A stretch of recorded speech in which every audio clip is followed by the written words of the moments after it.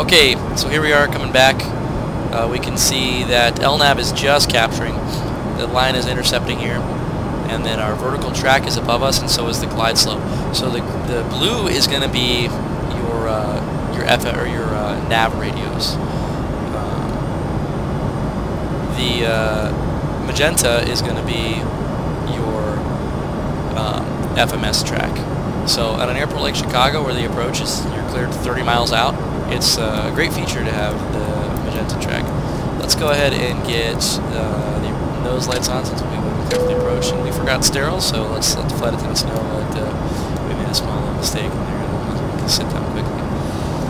Now the Embraer really slows down pretty quickly, so I'm going to keep it going fast just to shorten up the video a little bit. Now that we're intercepted on here, we're going to arm in just a moment actually once this this green line comes back in, or blue line comes back in a little bit.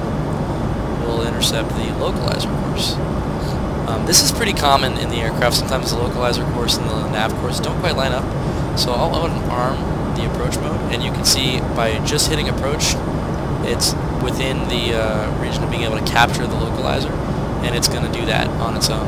And now we're altitude, glide slope armed. This means we don't have to flip between source selectors.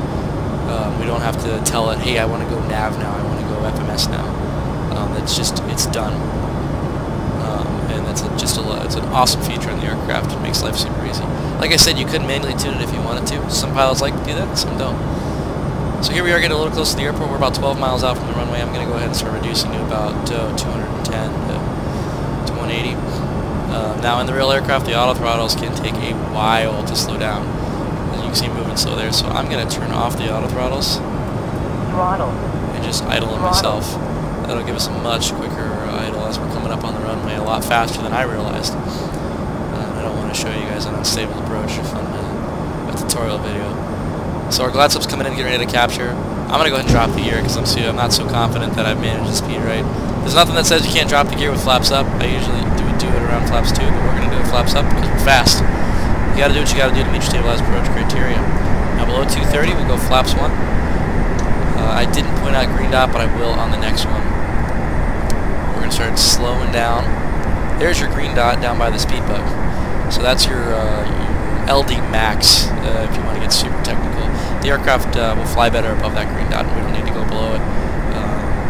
In icing conditions, that green dot will increase, and that's just a great safety net for us. We'll go flaps 2, and we're going to hold 170 here.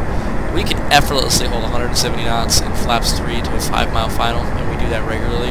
Really, you can hold 180 to 190 to a 5-mile final.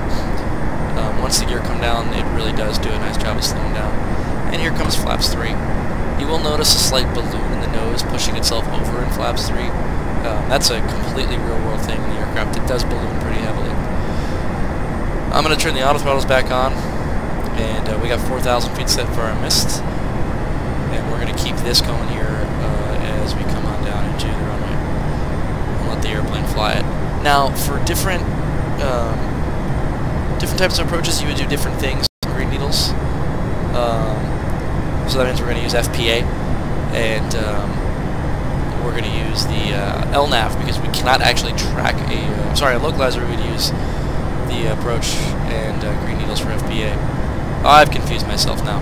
We can't actually track a VOR using this aircraft. If you put a VOR frequency in there, there's no way to track it other than putting an LF course in there, so that's something to bear in mind. Now we'll start to reduce our speed towards our V approach. Again, I, as a rule of thumb, do not bug a speed less than green dot. It is a limitation on our aircraft to not fly below it, and to protect myself, I won't request a speed from the aircraft below that. So there's flaps 5. Speed goes to V approach. We run our landing check. So flight attendants notified. The ICAS is checked. We're looking for go around and ATTCS. That's the automatic thrust control system for takeoff. That goes into some go around logic for wind shear. There's a lot of logic in that, but it needs to be up there.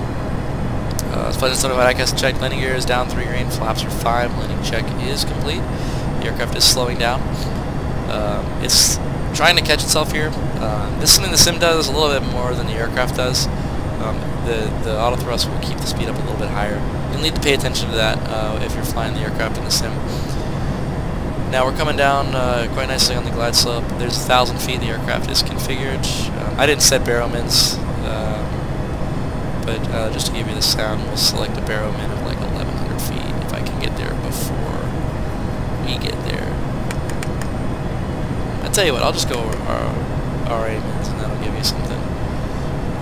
170s in the real world and our company do not have auto land. They will reduce thrust lever for you, but we do not have an auto land feature on the aircraft. You'll notice it comes in quite nose high. It does that in the real aircraft. 5 degrees nose up, not uncommon. It settles into ground effect very, very nicely. Autopilot. So that's going to be me on the autopilot, taking that off. New and improved GPWS sounds from the real aircraft. Awesome addition to the aircraft. I've read a lot of people complain about the mins. So there's our mins. Getting just a little low on the glide slope. We'll just pull up ever so slightly. We've got the runway made, so 50, 30 feet. 40, we'll start the 30, rest of the descent. 20, 10. And you can see it just settle into ground effect pretty nice. So there's touchdown. The thrust levers go to the reverse. Hold the nose off for a second for a nice smooth nose with touchdown. Auto brakes are slowing the aircraft down. There's 60 knots, reverse comes out. And you can see in the sim, even auto brakes medium at a relatively high approach speed.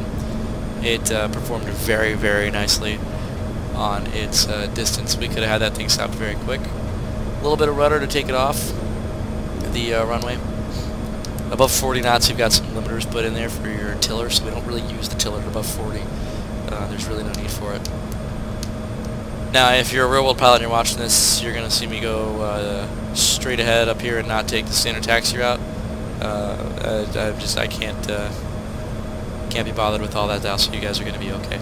Alright, coming off the runway, we're going to retract our flaps, set our trim to 4 degrees nose up. That's a standard thing. I don't know what other companies do, but that's what we do. And back to FMS and FMS speeds as a courtesy to the next crew. Clean up some of these lights. Keep that on, I guess. And get those strobe lights off. So there you have it. That's the approach in landing.